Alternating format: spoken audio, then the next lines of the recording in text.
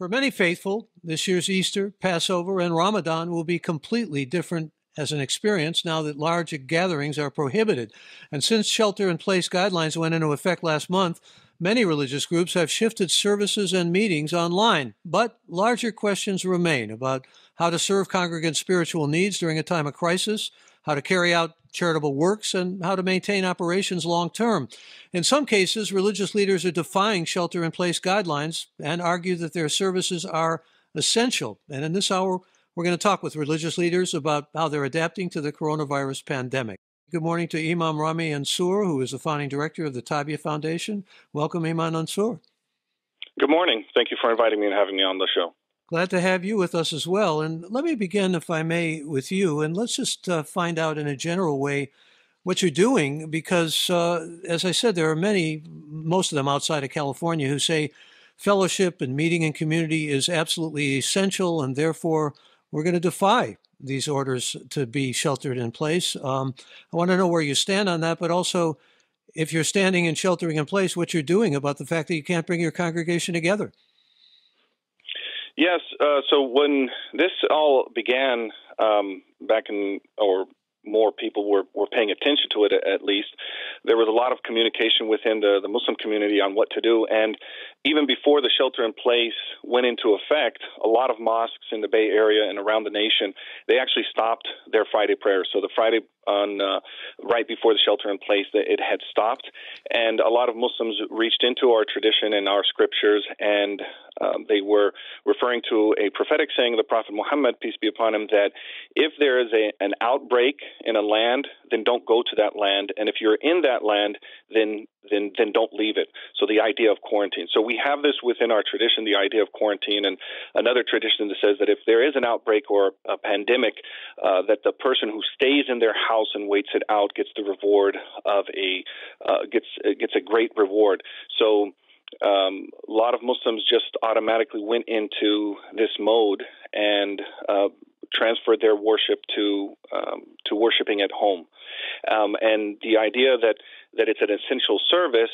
Well, the other aspect of our faith, and we share this with many other faiths, is do no harm. That we don't. One of the foundational teachings is that we cannot harm others, and so if there is anything that we do that would bring harm to another person, even as basic as the Prophet Muhammad, peace be upon him, said, if you ate something like garlic and you still have bad breath, then you cannot go to the mosque.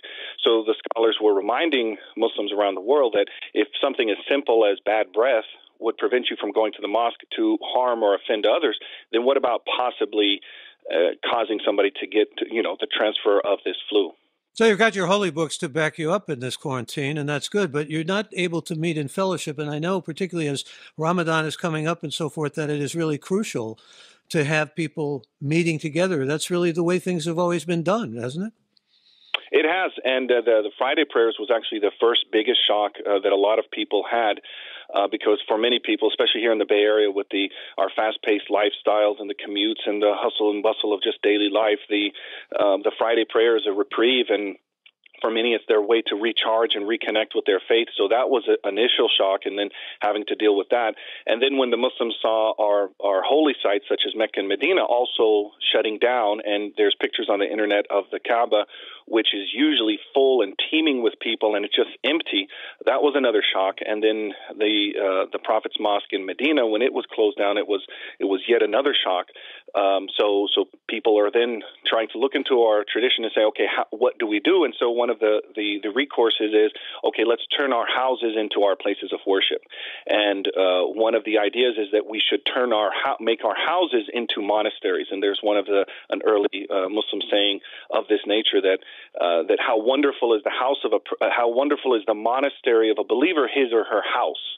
So the idea is turning our worship inwards. And for the Ramadan, even though it's the common practice to pray in congregations in the mosques, and you'll see this all over the world, there's also another tradition of praying the nightly prayers at home, either by yourself or also with your family. So people are turning in, making their congregations really their families, turning in.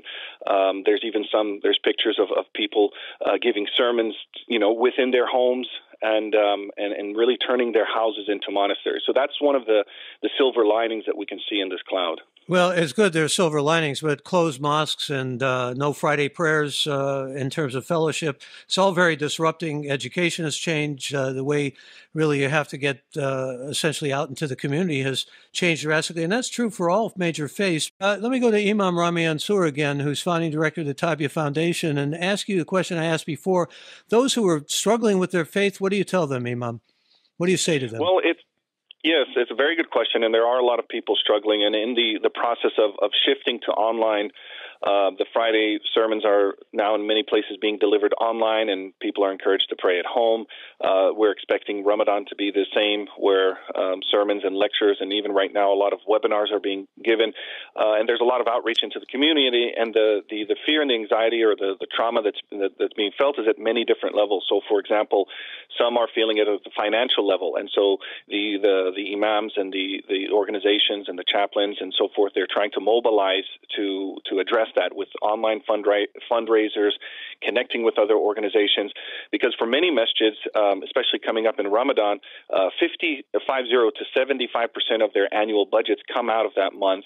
Many of the smaller mosques, their Friday donations are what keep the operation and their charitable works. So with people losing their jobs, not being able to pay rent, now there's a bigger strain on the mosques, and they're taking a lot of efforts to reach out to the community. So for some that their trauma is financial, we're trying to address that. For some it's psychological and emotional, whether it's because of pre-existing issues, and everybody's has a different experience with this on the spiritual level. For some it's theological, and so we're responding to that. The theological questions that are coming up is this a punishment from God? What did we do to deserve that? So we're working, and I know this is present in all faiths. For some, it's psychological and emotional, whether pre-existing issues or spurred by this. And so a lot of the Muslim mental health professionals, they're doing therapy online, they're doing classes. Then for some, it's the healthcare workers, Muslim healthcare workers who are make up a large percentage of healthcare workers in many areas. They're at the front line. My sister-in-law is a nurse, and they have concerns. They're testing for COVID-19. They're not giving them masks. They have concerns, theological concerns of, is this okay for me to do that? The healthcare workers are, in some places, the N95 masks, they don't have a proper fit with a beard. And for those Muslims and people of other faiths as well who keep beards religiously, now the question is also coming up, do I shave the beards? And I've given my advice on that we have to maintain safety. And if that's the way to do it, then that's for the frontline providers. That's what they might have to do. There's burial concerns. In the UK, when they began speaking about cremation, the Orthodox Jewish community and the Muslim community came together, and they fought for their rights to say, we want to maintain our ability to perform our burials. They joined hands. They said, we're going to do it properly and safely. And now the families might not have been able to attend the funerals, but they were able to get their last rites. So we're also seeing a lot of faith-based communities coming together, people working together and looking at their common beliefs and seeing how they can work together for this. And it's so another silver lining is that, yes, people are coming together. They're looking at their humanity. We realize this is not affecting just one community. This is affecting humanity. It's affecting people of all colors, races, socioeconomical status, and so forth. And then for myself, in my main line of work in working with the incarcerated and formerly incarcerated, a lot of people in free society are now getting a little bit of feeling of what it means to be deprived of freedom, of the isolation, and so forth. And when we're also hearing from our clients and students in prison that because of the isolation, it's making it even harder to do a lot of things. There's not a lot of health care that's already being provided in the prisons. And so now we're getting stories from our students that are have been diagnosed with corona, and they have their questions, and it makes it even harder to service them and their needs.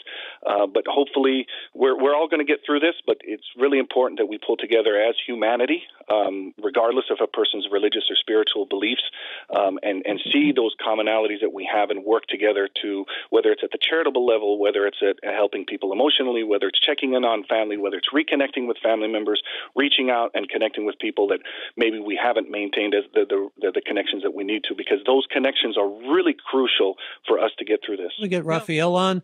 And Raphael, welcome.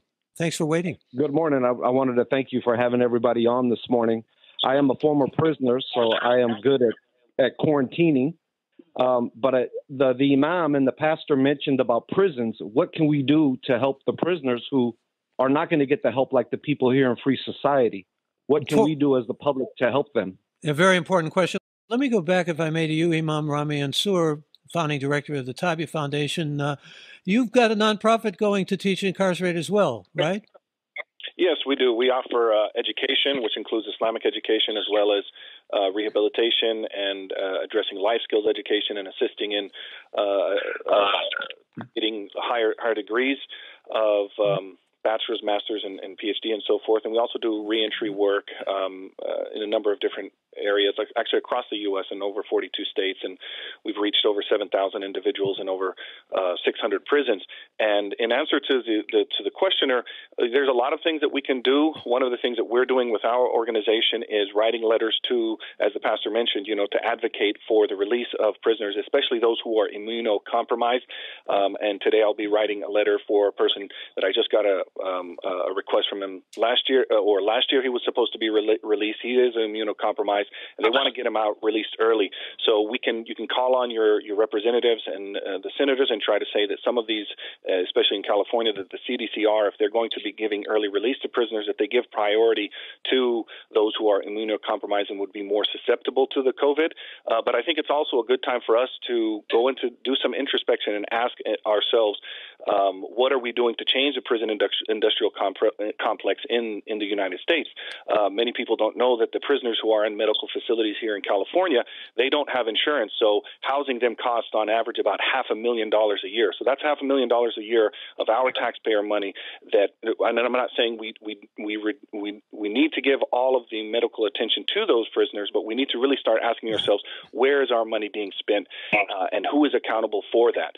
So we need to start advocating for that, and for advocating for changes in the prison industrial complex. We don't have, the majority of people in prison are for drug possession. I know one of my good friends now, spent over 20 years and had 3 life sentences for a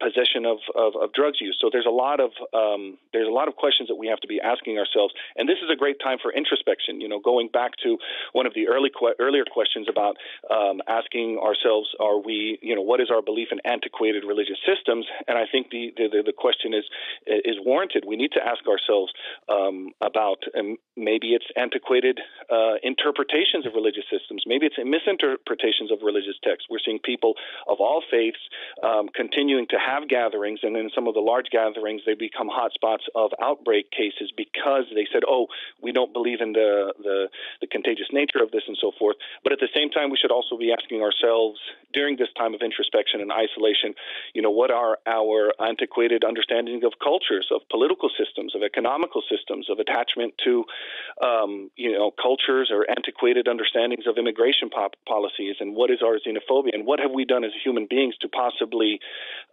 spending trillions of dollars on war, but not putting that money into our medical system and preventing future outbreaks? Or why isn't trillions of dollars that are being spent on wars overseas, why isn't that being spent on research and development for universal flu vaccines or other type of preventative measures? And then why are we, as the richest nation in the world, why are we having a shortage of ventilators, and why are we having a shortage of hospital beds? So I think there's a lot of questions beyond just the questioning the quote-unquote antiquated religious systems. Well, again, Imam Rami Nsour is founding director of the Tabya Foundation.